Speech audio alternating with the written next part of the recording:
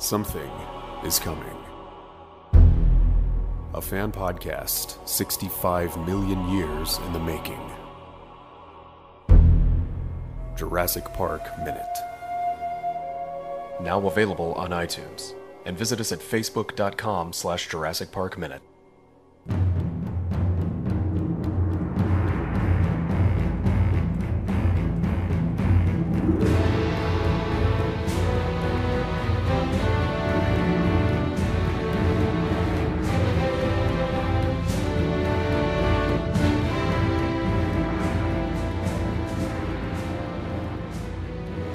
Hello and welcome to the Lost World Minute, the minute-by-minute podcast reviewing the 1997 sequel to Jurassic Park, 1 minute at a time. This week we are discussing Minute 2 of the Lost World, which opens with a mysterious shot of Isla Sorna and ends with Mrs. Bowman telling Kathy not to wander off. Today I'm joined by David. How are you, David? Hey, what's up? Not a lot, sir. Not a lot. How have you been? I've been good. Been good? Good to hear. Yes. We are recording back to back, so not a lot has happened between the two apart from some Skype issues or recorder issues. Yeah, good to go. Yep. In the previous minute, we got our first look at Isla Sorna, the cloud-covered island. As the second minute of the Lost World opens, we continue the shot of the island. At 1 minute and 2 seconds, text appears on the screen. Isla Sorna, 87 miles southwest Isla Nublar. At 1 minute and 6 seconds, the text disappears. At 1 minute and 10 seconds, the shot changes to sky. At 1 minute and 11 seconds, Universal Pictures appears in a familiar Jurassic Park font. At 1 minute and 12 seconds, the camera begins to pan down and we get a rocky mountain cliff face. Continuing down, we get waves smashing against the rocks. At 1 minute and 20 seconds, the Lost World Jurassic Park appears on screen as waves continue to pound the rocks. At 1 minute and 24 seconds, the font disappears as the camera begins to pan out into the open bay. At 1 minute and 28 seconds, we get a shot of a catamaran anchored in the bay, rocking mildly in the ocean swell. At 1 minute and 32 seconds, a man dressed in a sailor's uniform comes on the screen holding a bottle of champagne. At 1 minute and 36 seconds, a second man comes on the screen and pours that champagne into a glass. At 1 minute and 44 seconds, the man in the uniform carries that glass of champagne over to another man sitting in a sun chair. At 1 minute and 50 seconds, a second man in uniform walks over to a little girl and offers her some food. At 1 minute and 52 seconds, the little girl takes the food and begins to walk down the beach, being harassed by her mother. And this ends the second minute of The Lost World. So, Minute 2, we get the same text on screen Yes. as Shot. yep, with Isla Sorna. Is it 208 miles west of Costa Rica? I believe so. Yep. Or 87. 87 miles. 87 southwest of Isla Nublar. I Okay. think it is 208. Yeah, I think it's Jurassic Park 3. In the very first shot of the island that we get, always the way the clouds wrapped around the mountain reminded me of a dinosaur standing on a cliff. Yep. Yeah, it's very mysterious. I think it's Jurassic Park 3 where it's 200 miles off the coast of Costa Rica, whereas this one it's how far away we are from Nublar. So just to tie it back to Jurassic Park that little bit more. Now there's a lot of contention about the titles in this. The original Jurassic Park, of course, just being the probably 5 or 6 second audio with the thumping and the Jurassic Park being revealed, where this is more of a look across Sorna, a couple of its beaches, and we get the Lost World Jurassic Park in the font still. Some are saying it's a bit of a step back from what we got in the first film.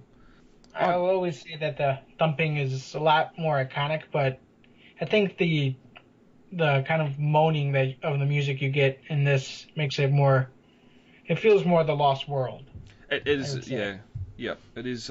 You do have that score playing in the background the whole time, and as you see, groaning, which in the novel Sorna in Spanish meant groan. That's what the local fishermen used to describe the island. So it's sort of that might be a callback. It might be just a fan thinking too hard. But we have a shot of a ferry or a boat sitting anchored in the bay, and a family that we learn later is on a yacht cruise, and they've stopped on the island to have a bit of a picnic. A very rich family, it seems. Stewards, butlers, and a couple not doing a lot but reading the newspaper and everything else. I believe the boat or the catamaran we see in the harbour, that's it's used in Hawaii. It was filmed at Kipukai Beach. Yes, it's the same one used later in Jurassic World, isn't it? Approaching. I want to say that one was bigger. Oh, okay. This one was just a catamaran style yacht. Yeah, I think it was the same company that run the ferry today. We get the parents, and we get our introduction to Kathy, not being a bit of a spoilt brat by the looks of it. Is there anything you want to add about the parents? The newspaper that Paul Bowman is reading is the I want to say the Financial Times. Yep. And the interesting thing about it is that it was November 1996 issue. Of 97? Oh, 96. No, 96. Yeah. I believe that betrays the month in which that scene was filmed. Yeah, November. Yeah, so a good 7 months before the film was released. Mm-hmm. And I remember that brought up some contention at one point between fans of whether or not the film actually took place in 1997. Yep. Or whether or not it took place in 1996, based on that newspaper, because it's always been assumed by the fans that the movie takes place in the month in which it was filmed. Yeah. Yeah. Well, we learn in a bonus later. Released, not filmed. Yep. Well, there is the deleted scene of the boardroom where I'm pretty sure Peter Ludlow says 2 weeks ago. Mm-hmm. The family on or Hammond might say it later as well, that the family on a yacht cruise stumbled on an island about 2 weeks ago. So, yeah, there's no reason to believe this is any further before the events that happened later on island. But yeah, that's it. I've never noticed that before. The date on the newspaper. But being financial newspaper, he must be in some sort of business, stocks and all that. Something like that. Yep. They're never quite clear in either the book or the original book, because this scene was based on the original opening from the first novel. Yes. The Bowmans on their little trip down into Central America, into Costa Rica. Kathy not as irritating in that, and yeah. Actually, in the book, her name was Tina. Was it Tina? Was it? Mm-hmm. Yep. Tina Bowman. Yeah, that sounds right. Mike Bowman was the father? I believe so. Yeah, that's. I'm sure someone can correct us on that.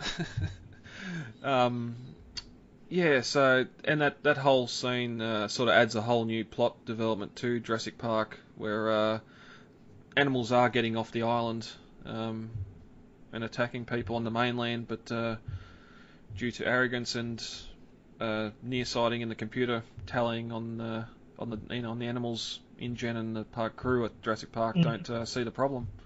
But I didn't mind that subplot for Jurassic Park. I'm pity it didn't get into the movie, but we get a retelling of it here, slightly different. But I've always personally hoped for the animals on the mainland subplot to have made its way into a future movie sometime here, maybe Jurassic Park 5.